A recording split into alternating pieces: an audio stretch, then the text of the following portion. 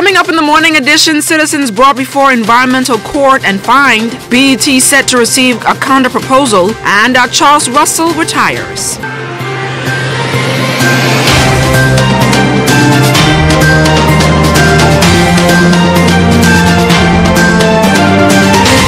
Welcome to the morning edition. I'm LaDawn Davis, and I've got the blues, not because I'm sad, but because I'm celebrating Autism Awareness Day, and I'm seeing everything in shades of blue.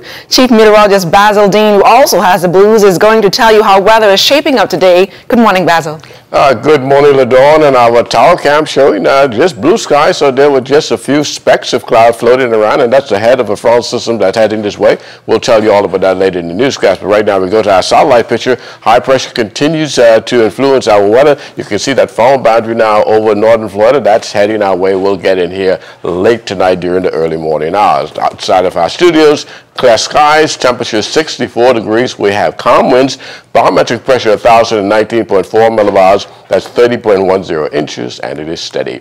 Temperatures around the islands this morning: Marsh Harbor at 66, 65 in Greentole Key. Also Freeport at 65 degrees. In the Berry Islands, 75, 76 in Allenstown, Bimini, 74 in Harbor Island, Roxanne, Eleuthera, 73, Otterstown, Cadell, and that's 71 degrees, 73 in Stanley Key, Kemp Space, Andros, also Fresh Creek in Central Andros. In San Salvador and Rum Key, 71 degrees, 74 in Rygat Island, Clownstown, Long Island, Crooked Island, Betsy Bay 75, Ackland 75, Matchetown in Agua 76, and the Turks and Caicos Islands at 74 degrees.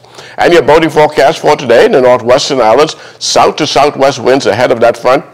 Full speeds, they're going to be around 10 to 15 knots. Wave heights 2 to 4 feet. High tide 5:52 this morning, the low tide at 12:12 this afternoon. For the central Bahamas, lighted variable winds with very flat seas 1 to 3 feet over the ocean. For the southeast Bahamas, southeast winds 10 to 15 and the wave heights 2 to 4 feet. That's going to do it for your first look at weather in the morning edition. Stay tuned. Your forecast for today and tonight is still ahead. Thanks a lot, Basil. And now let's head on over to our Jiminy DeSwain, who is standing by with our traffic drone and the Bahamas First traffic report. The traffic report is sponsored by Bahamas First. First in insurance. Today, tomorrow. Good morning, LaDawn, and good morning, Bahamas. As you can see, our live drone shot is giving you an idea of what's happening here at the roundabout on West Bay Street and Sanders Beach. Not too busy as yet for the morning, but a beautiful day shaping up. It's also World Autism Day, so if you haven't left out yet, you still have the opportunity to put on your blue in celebration and recognition. Of course, now some persons were hauled before the courts yesterday in reference to some of the recent traffic fatalities that we had, and to talk about that and whether we're going to see more instances of that come up is, of course, Corporal Decory Barr of the Police Traffic Division. Good morning, Corporal Barr. Good morning, Jiminita. Good morning, Bahamas. Now, as we mentioned, some persons were before the courts yesterday, reference to the recent fatalities that we had within the last week or two. Are we expected to see more of that? I know that we often tell persons that they shouldn't leave the scene of accidents and why they shouldn't leave the scene of accidents, but you're going to see more of this coming up? Yes, with all matters, traffic matters, fatalities, somebody has to be held responsible. And once we find through our investigations who that person is, we 9 times out of 10 that somebody's going to be charged and sent to court for that offense. Now, we find that in a lot of instances, most persons leave the scene because they don't have insurance, or maybe the vehicle doesn't belong to them. What do you say to persons in that position that opt to jump behind the wheel? Well, first of all, if you're not the hold of a valid driver's license, then you shouldn't be operating that vehicle unless you're on a driving lesson or something of that sort. And then the law allow you certain things that you should have done before getting behind the wheel of that car. But when we find ourselves in that predicament and then being involved in an accident, the best thing to do is still stay on the scene. The damage is already done. You already did what you did, and it doesn't make sense to make the matter even worse by just leaving. So you're just saying be responsible, take responsibility for your actions. Yes, just stay on the scene, and it would help us greatly with the initial stages of our investigations. No matter how minor or serious the accident is. Now, can you tell us whether or not there are any accidents on the streets that our motoring public should be aware of as they make their morning commute? At this time, we're having a fairly quiet morning. We have no reported accidents, as well as no congestions or roadworks to hinder our motorists through their morning commute today. Anything we also, before we go, should say to motorcyclists that are on the streets as well? We often know that they need to wear their helmets, but sometimes the motorists often are not focused on them either. Yes, what we also find now is that persons wear helmets, but they're not regulated helmets, which in some incidents you would find that the helmet is not, I guess, more appropriate for the type of riding that you're doing, and that would still be a factor with the injuries that you could receive if you're involved in an accident. So we'd advise motorists to just not only wear your helmet, to make sure that you have a proper helmet for the motorcycle that you're riding. Well, thank you so much. Of course, that is Corporal Decory Barr of the Police Traffic Division.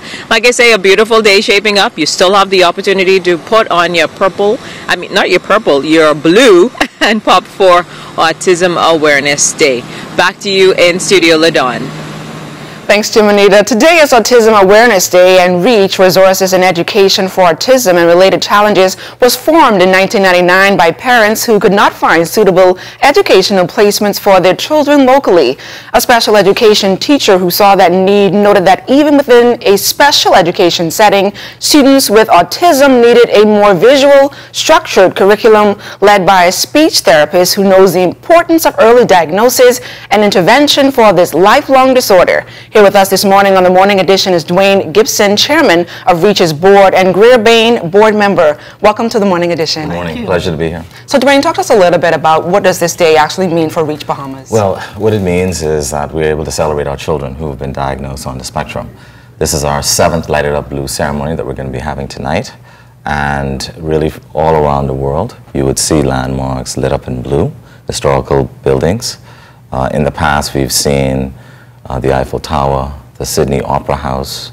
We've seen the Empire State Building lit in blue, and tonight we're going to have 2 of our signature buildings lit in blue. How many members are a part of REACH, and what are some of the challenges REACH has been facing over the years? We have about 100 members. We have a board of directors that leads the organization. Some of the challenges remain just trying to find placements for our kids, appropriate therapies, just being able to provide support on a monthly basis to our parents is very important, but those are a couple of the challenges we face. Great, a big night tonight. Talk us a little bit about some of the activities planned, I guess, for the month of April.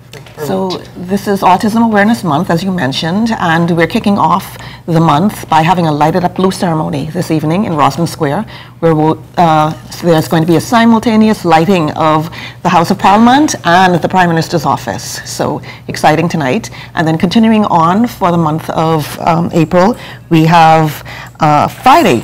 Every Friday is T-shirt Day, where we're asking corporate Bahamas to get involved by wearing T-shirts.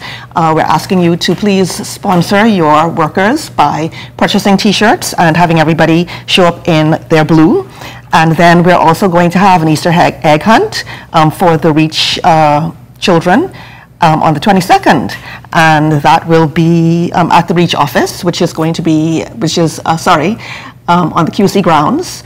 And then we're also having an open house, which is also on the 24th of April, and there will be a support meeting after open house. So we're asking parents to, if you have a child that you are interested in finding out information, please come to the office, come out to the support meeting. You may, want to speak with other parents. You may want to speak with therapists or other professionals who may be able to help you. Any new initiatives on tap this year for REACH? Well, we continue with our signature summer camp, which will happen in July. It's a free summer camp that we sponsor. REACH is known to bring in therapists from month to month to talk to our members about different topics. Last month we had a really, really great neurological sleep therapist who came in, and that was quite helpful. Yes. Talking a little bit more about the activities, we also have a fun run walk. You always have to have a fun run walk, right? Yes. So we're having that on April the 27th at the Montague Foreshore. And I think we're also going to have a Spectrum of Jazz event this year as well, which should be fun. This will be our second annual Spectrum of Jazz event on May 11th. So we're asking corporate Bahamas, please come and support us. The tickets are about $125, but all the proceeds go towards putting forward all our initiatives. So this year we continue on with trying to assist the parents, provide therapy opportunities, provide support. Dwayne and Greer, thank you so much for joining us here on the Morning Edition, and best of luck for Autism Awareness Month. Thank you, LaDawn. Thank you. Stay close. We've got more news right after this. You're watching The Morning Edition.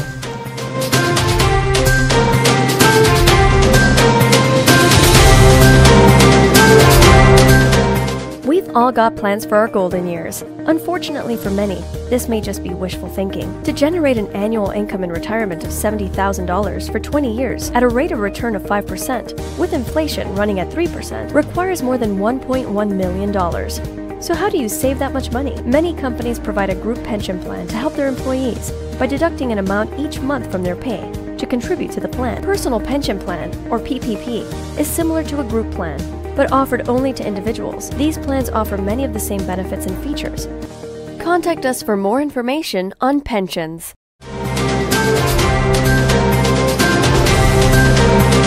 Welcome back to the Morning Edition. A number of persons were fined Monday for breaching the country's environmental laws. That includes Mackey Street resident Mark Monroe, who was fined $250 or 5 days behind bars for allowing derelict vehicles and overgrown vegetation on his property. Fleming Street resident Kim Davis was also fined $100 or 5 days behind bars after pleading guilty to allowing an accumulation of waste on her premises. The environmental court continues this morning, April the 2nd. Attorney Maria Sankola Willie is prosecuting the cases. Bahamas Union of Teachers set to receive a counter-proposal from the Ministry of Education for a new industrial agreement within days. BUT President Belinda Wilson says a submission was made in June 2018, and she expects that a response from government officials pretty soon. We're waiting for, and with bated breath, is the government's counter-proposal for the negotiations to begin, and the minister would have spoken to me, so hopefully we'll have that in our hands within the matter of days. Wilson says the agreement, once approved, will run from 2018 to 2021 and will cover a plethora of issues, including health benefits and safety. Not only salaries and benefits, but also terms and conditions of work related to the curriculum, related to health and safety in the schools. So the announcement of the expansion of the awards and tuition going toward masters and PhDs this morning, it's a really, really welcoming announcement.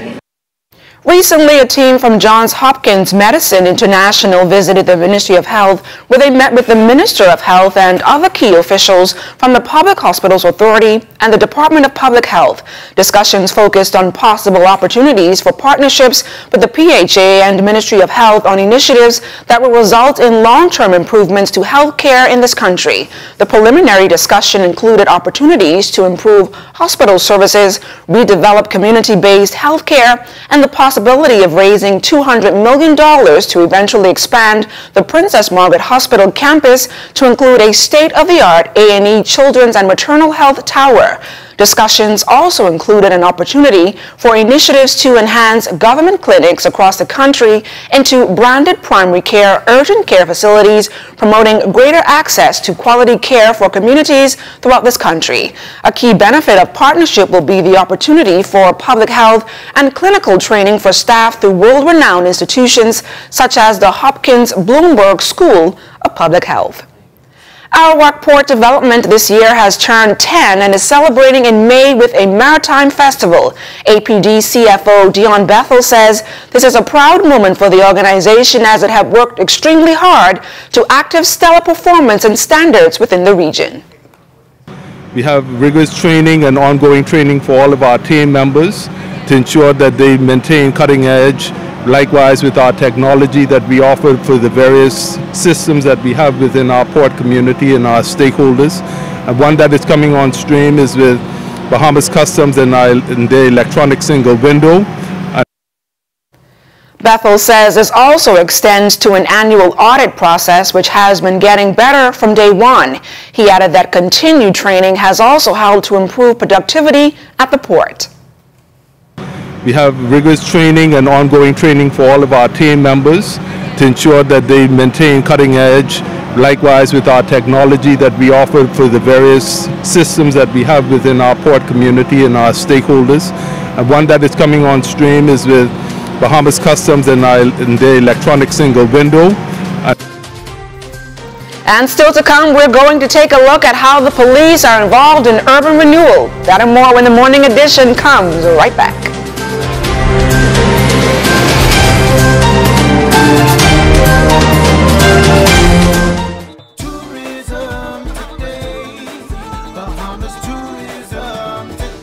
After an exciting and intense competition, Donato MacDonald of Forest Heights Academy in Abaco is this year's Junior Minister of Tourism. He presented an amazing speech and competed with 12 other students from around the country, speaking on the topic of tourism linkages for a diversified economy. It might sound cliche, but words can't even describe. Words can't describe. I feel the hard work paid off. I did what I was supposed to do. The mystery question, felt very confident in it, and after that, everything just fell into place. Minister of Tourism, the Honorable Dionisio de Aguilar, spoke on how the competition's topic was a timely one. Ladies and gentlemen, in order for our nation to take tourism to the next level, to ensure that more Bahamians secure a stake in our tourism economy, we must invite our brightest minds to reflect on the subject of creating greater linkages to our tourism industry with a view to diversifying our economy. As the new Junior Minister of Tourism, Donato will not only receive the prestigious title, but also the Patrick S. Bain Scholarship, an opportunity to represent the Bahamas at the Caribbean Tourism Organization Youth Congress, a cash prize from Alive, and a floating trophy to commemorate the accomplishment. To follow Donato on his journey as Junior Minister, please visit Bahamas.com. This is Risay Demerit for Tourism Today. The Urban Renewal Program has been around since the early 2000s and is community policing where the public interacts with police in a gentler fashion as opposed to only law enforcement. There are 9 urban renewal centers here in New Providence headed by Superintendent Philip Roll. He believes that his officers have positively impacted the community in the many roles they have. Urban officers are community officers. When you assigned to these areas, you know that you have to assist in the community. You have to be a preacher, you have to be a teacher, you have to be a counselor, and you know, there's a lot of things you come across and you have to be up to the task and ready to handle, because there are a lot of things going on out there, a lot of persons who need assistance, and the officer have to switch from that hard-nosed policing to more being a little affectionate and channel persons in the right direction, whether they need to go to social services.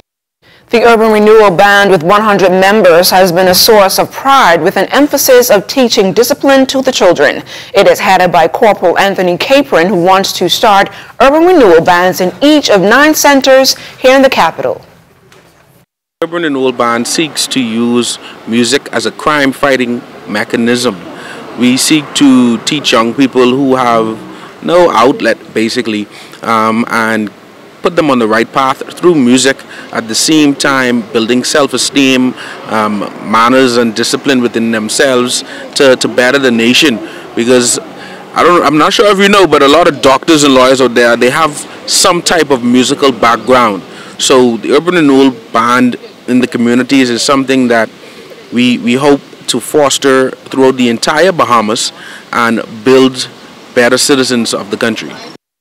Last weekend, 10 students were awarded scholarships totaling $331,000 to attend Florida Memorial University at a college fair. 6 are public school students, 3 from CW Bethel Senior High and 3 from the R.M. Bailey Senior High School. We got the chance to speak with them on their $16,000 scholarships. It's like, wow. So tell me, what did you get? On-site acceptance. On-site? On-site acceptance. On-site. Wow. And I feel very excited. I didn't know I was going to get chosen. And it's been a great experience coming out here. So I'm excited, man. I think it's great, and I think it's a good opportunity to give people chances that really wants to go to college and do something in life. After 41 years of stellar work here at the Broadcasting Corporation of the Bahamas, Assistant General Manager with responsibility for television administration Charles Russell is retiring. On Monday, a luncheon was held in his honor. Russell was employed at ZNS in 1977 as a production assistant, later elevating to Director of Programming and now Assistant General Manager in Television Administration. He recalls his fond memories. I've been here for 41 plus years. To leave your family is not easy. I will miss ZNS. Honestly, I will. But there comes a time when you have to move on to fulfill your destiny, your purpose, I believe. It will be hard, but I will keep the contacts that I've made through friends and family here at ZNS. To really want to work and stay at ZNS was at that same time in 1977 they were opening the television station, and of course ZNS was the first television station in the country, so it was very exciting here.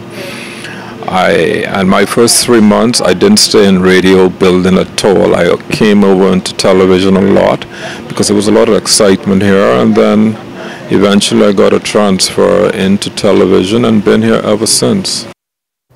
Happy retirement to you, Charlie, from all of us here on the Morning Edition. Charlie's still looking the same like he did. I'm not saying I'm old or being here long, but you're looking the same like from I got here at ZNS. Wishing him the best. So what's coming up in sports? Well, coming up in sports, the Jolly Green Giants of St. John's are the champions of the Senior Girls Basketball Championship held over there in Grand Bahama. They're going to be celebrating today, and I'm proud to be a Green Giant today, finally.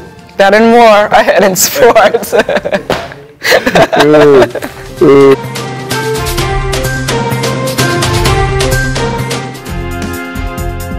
On the next, a closer look with Anthony Newbold, Minister of Education, the Honorable Jeffrey Lloyd.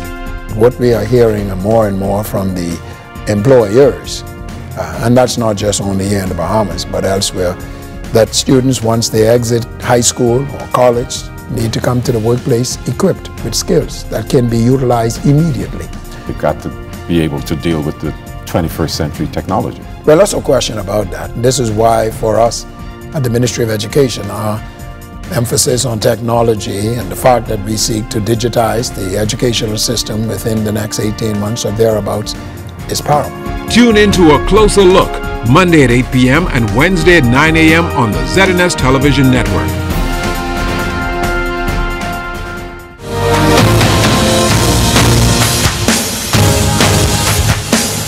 Good morning once again. The National High School Basketball Championships all completed. On the Senior Girls side, it's the Jolly Green Giants of St. John's completing a perfect season with a 56-44 win over the Big Red Machine of Sauk. In the process, completing a perfect season, Michelle Butler led the Giants with 17 points, 14 rebounds. Christina Richardson, 15 points, 11 rebounds. And for Sauk and Tanisha Moultrie, 23 points and 18 rebounds.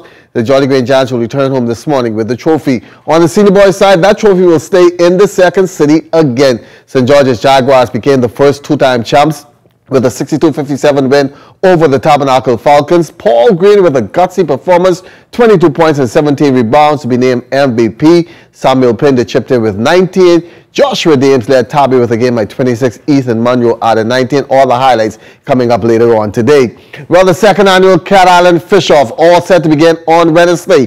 Joining us this morning from the Bite is tournament organizer Herman Gilbert. And Herman, good morning, and how are things looking?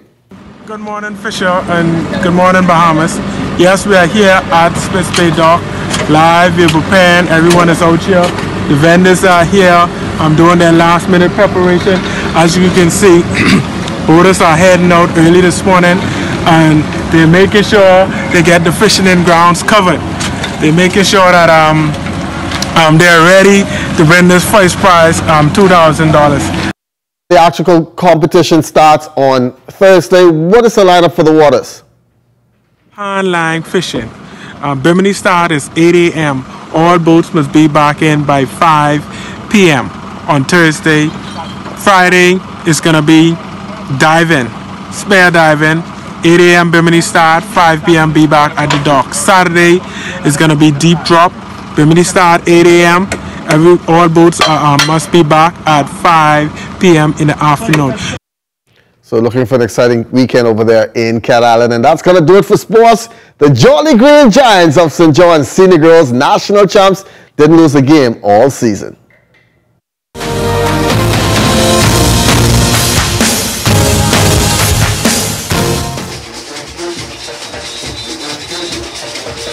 For the latest news and highlights in Bahamian culture, tune in to the new Junkanoo 242, Saturdays, 10 a.m. to 11:30 a.m. on the ZNS Radio and Television Network. Radio Bahamas 1540 a.m. on 104.5 FM and TV 13. Each week, host Arlene Nash Ferguson and Darren Bastian engages listeners with some of the movers and shakers of Junkanoo and Bahamian culture. Don't miss Junkanoo 242, Saturday at 10 a.m. to 11:30 a.m. on the ZNS Radio and Television Network.